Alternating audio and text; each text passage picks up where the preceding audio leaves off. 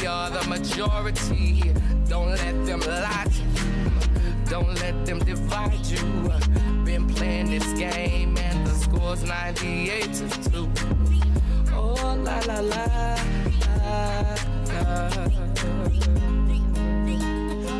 Hi, my name is Kaneem Mafa, which means King, Queen, Mother, Father. We are out here again. We've been notified that this is LGBTQIA History Month, and again, you know, we want to embrace the idea that it's our story, that it's her history, that it's not just us doing the same thing that our founding fathers have done.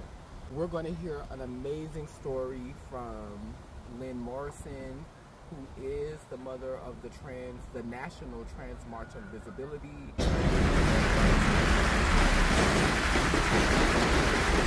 She is doing amazing work. I've had a chance to be here with her and watch her go to the hospital to check on her sisters.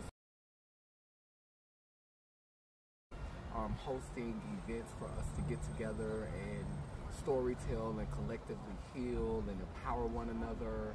She's also created a chat where we can, you know, work out our differences and resolve conflicts and communicate to each other about events and things that are coming up. We're taking this time to tell our story. I'm always eager and excited to highlight a story from Antron. Hey, what's up guys? My name is Antron Richard Oluka today. He was an amazing artist who was an advocate for HIV, black people living with HIV, queer people.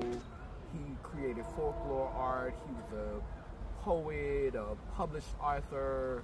He was a producer, an editor, a dancer, a singer, a one-being production company. Courageous, high-spirited, beautiful. Hi, my name is Lynn Morrison, and I'm the mother of the National Trans Visibility March, and I want to talk about my child, Antron. Finally, to some truly formed words about his existence here on this planet. I can recall the times where I was in a bad place, really bad. I had a nervous breakdown, didn't know what it was at the time. And Antron was there for me. From that moment on, he was there for me. He comforted me. He held me while I cried for damn near 8 hours straight, didn't know why. He was always a comfort. He was always a joy, a spirit. You know, Antron was non-binary before non-binary was a word. to something.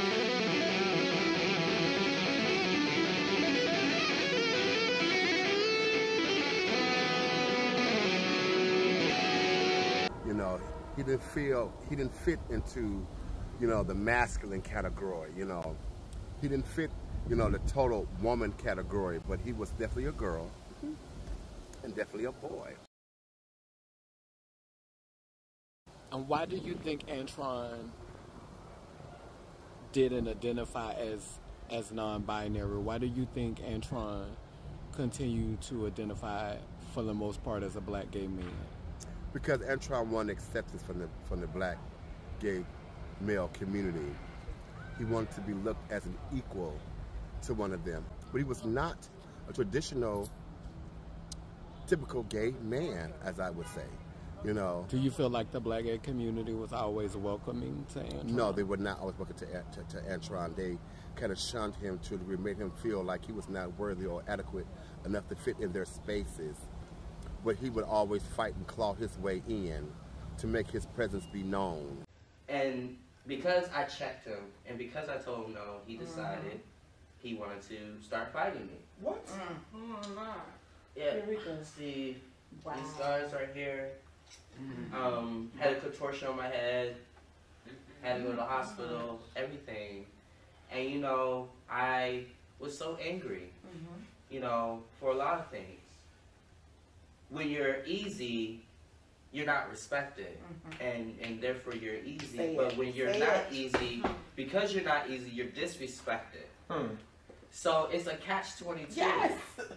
It's like, what do you guys want? And I was so angry because the very people that I fight for and I advocate for and I love with such a heated passion hurts me the most. It hurts my heart because my black gay men, I love them so much, but they get on my fucking nerves with their misogyny, with their privilege. Oh, because I'm masculine and I want to fuck you, I'm going to treat you in a kind of way because I'm a commodity in this city. There's 20 bottoms to one top in Atlanta. Damn. So we wanted to see, you know, especially the trans community to be uplifted, to be more recognized, to be respected more. Oh, it was to the 10th power. To the 10th power. He was definitely a champion in that aspect. He was definitely an ally in that aspect. He was definitely a warrior in that aspect as well. He asked me to be his black trans gay mother, and he had a biological mom. The strongest people I know are women. Like my mother, for instance, you know, she raised 2 boys, myself and my brother, Jarvis, by herself, without really much of a father figure. Even though my brother's father was around, you know, she did the majority of the work by herself, and you know, my grandmother and, you know, and my aunt and my cousins, you know, very strong women, you know, listening to their stories and, you know, especially my grandmother, listening to her about when she was a young woman back in the early 30s, 40s, 50s, and, you know, the things that she had seen. And I have this, I have love for women that, you know, I too am a part of their struggle because it's my struggle. Because I believe they are more than entitled to have the rights that they deserve. And because it's just that, it's a given right.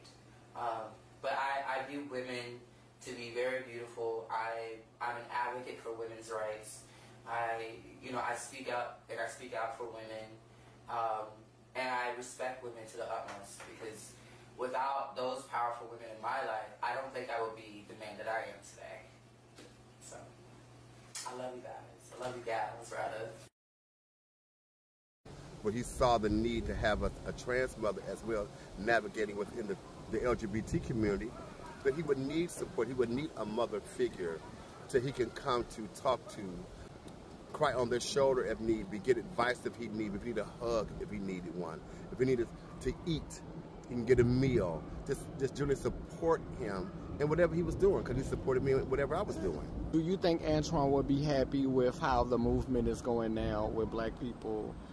How do you think Antron would feel about Kamala running for president? I don't think he'll be pleased, because I don't think he will also, like everyone else, believe she's not black. He probably would have voted for her as a woman, because at the same time he's tired of the male patriarchy, the white male patriarchy, being, you know, at the head of the White House, always making the decisions. I think he would be glad that there's a woman of some female energy running through the place for a change, whether she's black, Indian, or what have you. But I think he would be displeased with the fact that she has to lie about her nationality and who she is to run for president. If you could say one thing to Antron, if you got a chance to say one thing to Antron that you feel like you didn't get a chance to say, what would it be? I love you. I love you. Mama misses you. I wish I could have been there to hold your hand, hug you, kiss you one last time, and even just be there for you as a source of comfort in your life at that time of need. I was so hurt when I found out that he had passed. I just did not know that it was to that extreme at the time, and would nobody give me no information about what was going on. But I want to say to him, I love you. Your presence in my life was valuable. It was needed. I needed you at the time, and you needed me. And I just hate that we don't have more memories to share, especially now with me living in New York and knowing back then that was your dream and your passion, is to live here. And now, you know, me and Kaneen is now living here in New York, and it's all surreal that, you know, I just wish he was here. Like Lynn said, Antron was non-binary before non-binary was a thing. And so I'm just excited to be here with the mother of the march and to have her to document her story and her experience of Antron, because, you know, while the machine is painting narratives to us, telling us who our heritage is and who we're supposed to respect and who we're supposed to celebrate and who we're supposed to acknowledge, it's important that we have our own minds and we can think for ourselves and we can choose to embody and uplift the people who resonate with us the most.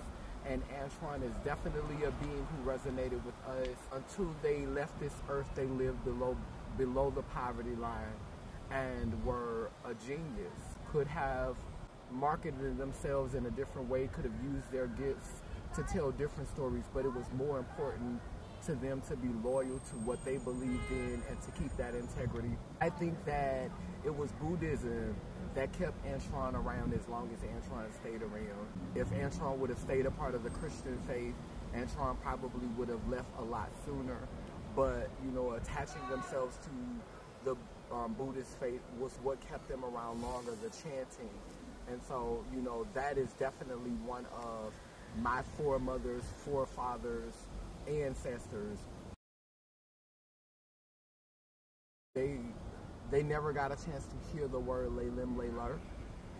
They never got a chance to witness this spirituality that speaks about the mother and the father and being whole. But I know that they would have heard. I'm thankful to be in this space and to be able to remember Antron and celebrate Antron.